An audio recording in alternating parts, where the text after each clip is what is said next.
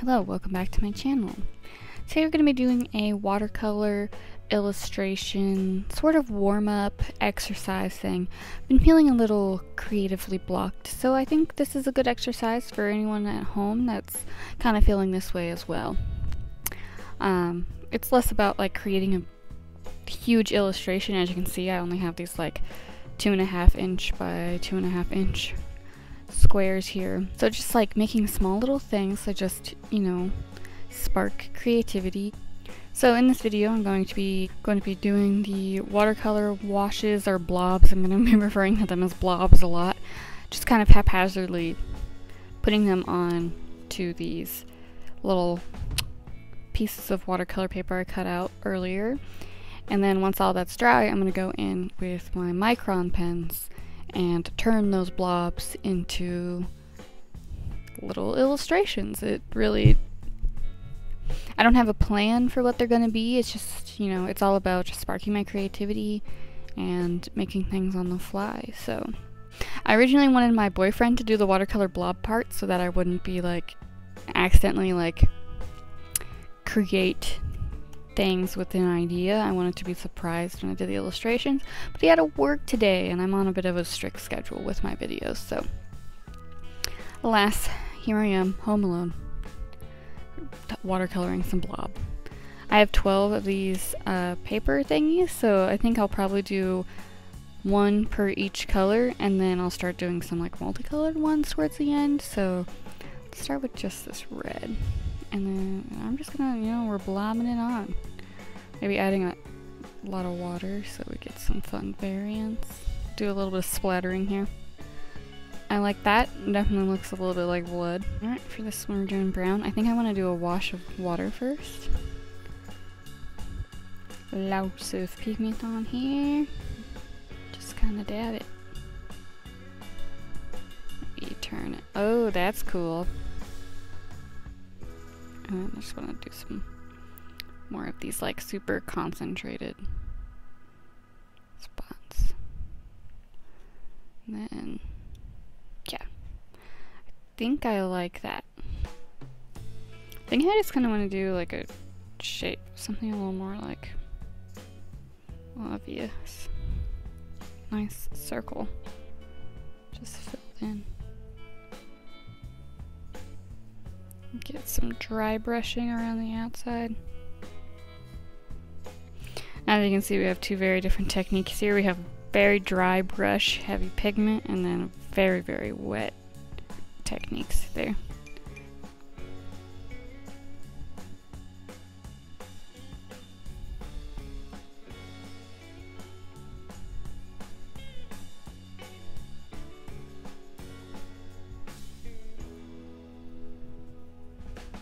I'm like, that looks like Lumpy Space Princess.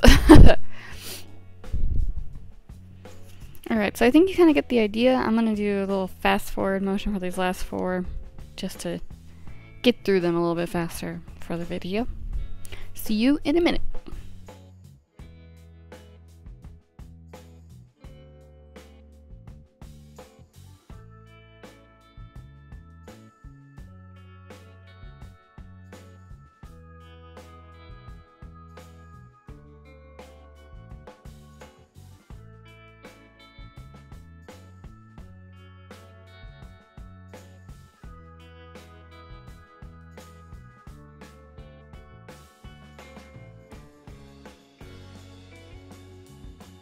Alright, I've just finished painting all of these squares. I'm gonna go ahead and let everything dry completely, and then we'll be right back.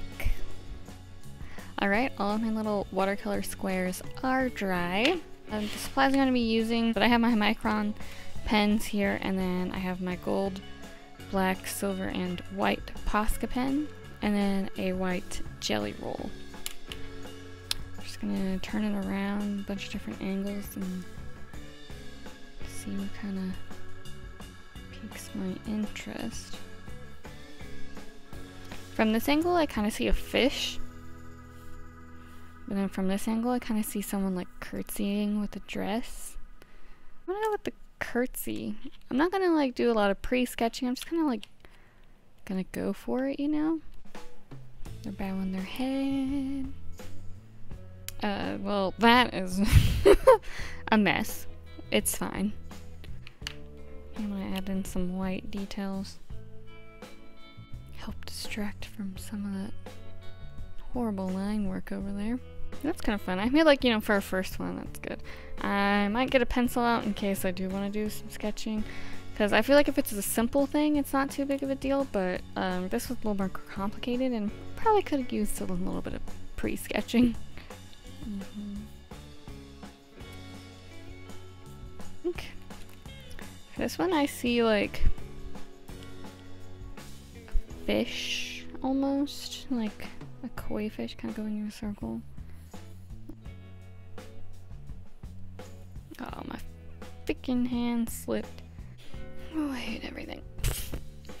Guys, why do I suck at drawing all of a sudden? So it's making me feel better about my art, no worse. I'm really drawn today, so I'm gonna chalk it up to just me having needed to warm up. I wanna add some little scales. It might be fun if there's like a single gold scale or a couple of gold scales in there. Adding some boo-boos. And there we go. Maybe I'm just rushing it, but I have 12 of them to go through, so I don't want to spend like 30 minutes per one, you know? From this angle, I'm kind of seeing a basket with like 2 baguettes sticking out or something, and then like maybe a bouquet of flowers. I think I almost see like a crab with a shell right here. A hermit crab. And here's the shell. I guess I'll do like a spiral shell. I suck at doing line work. Like I just feel like my hands aren't like confident enough or something. And a little bit of stippling on the legs.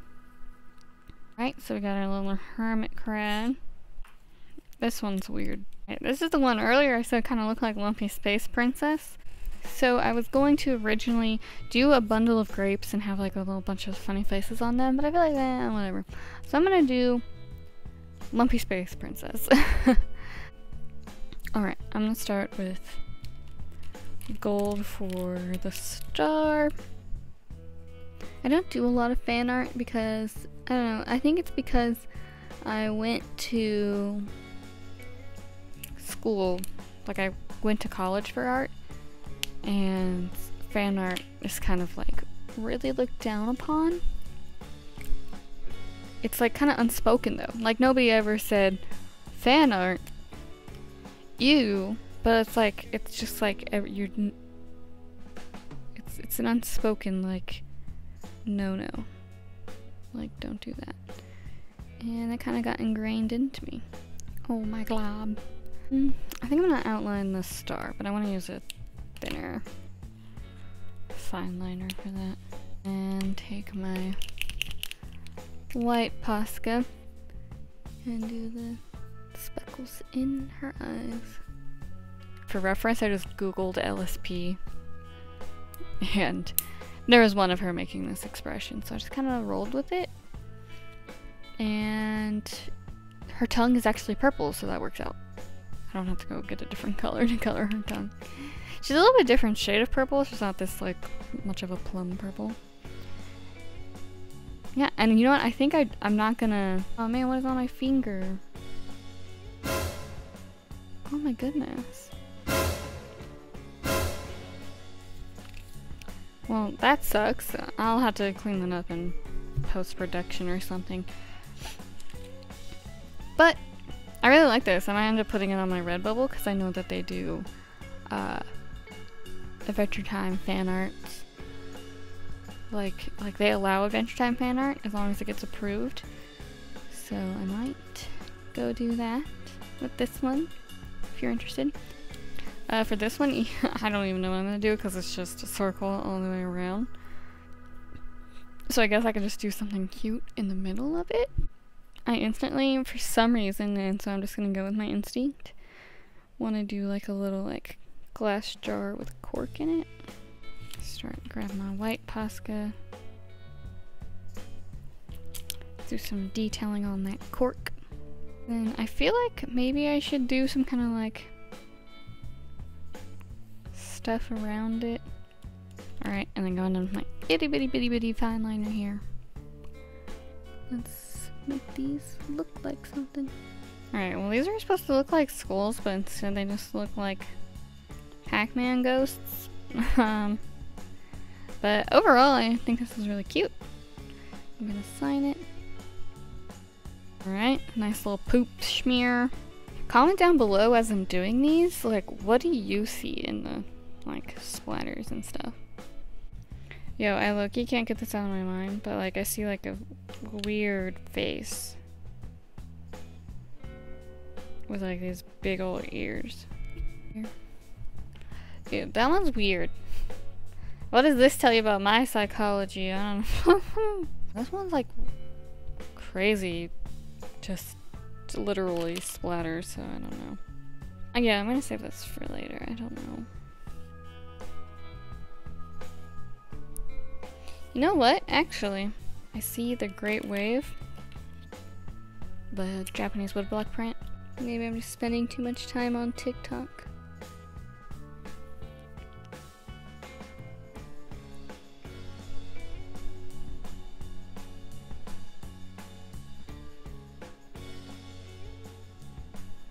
So yeah, you kind of see what I'm seeing here? Kind of following the texture when and where we can. Okay. Oh wow, I actually really enjoy this one. Do I want to add like maybe like a big gold like moon sun sort of thing, or maybe silver?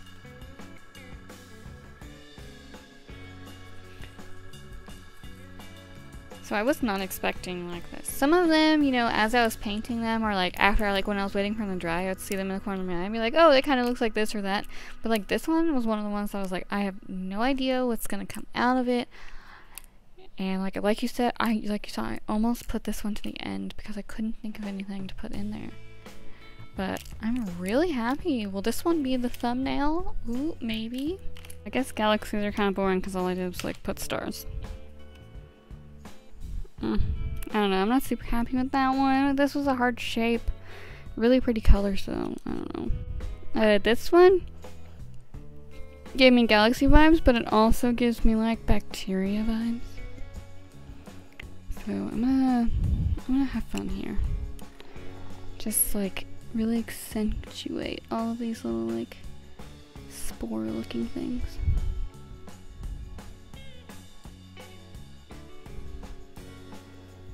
What if I make them kind of like palm tree tops? Like weird Dr. Seuss trees or something. This one, oh my gosh, this one looks like a sloth. Every now and then the watercolor kind of clumps up on the pen. So I have to clean it off. And then a big old sloth mouth. Ooh, he's smiling. And rather than like coloring in the shadows around the eyes, I think I'll just take one of my pens and then do like kind of like fur. How perfect was that though? It looks just like a sloth. Alright. Oh wow, we're on the last one. I say that, but I've been recording for like literally 50 minutes, like almost an hour already doing these. Alright. Okay, definitely seeing like a face with a fire hair or something. You know, follow the shapes here. Maybe this is, oh yeah, this is where all the black stuff's coming from. Oh my goodness.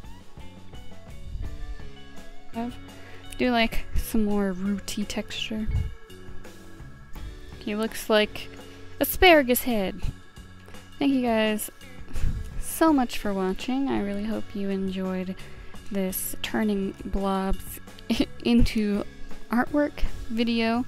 We definitely had some fails and some that turned out really nice, as well as some catastrophic broken pen situations.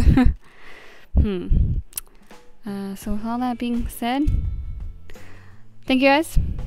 See you next week.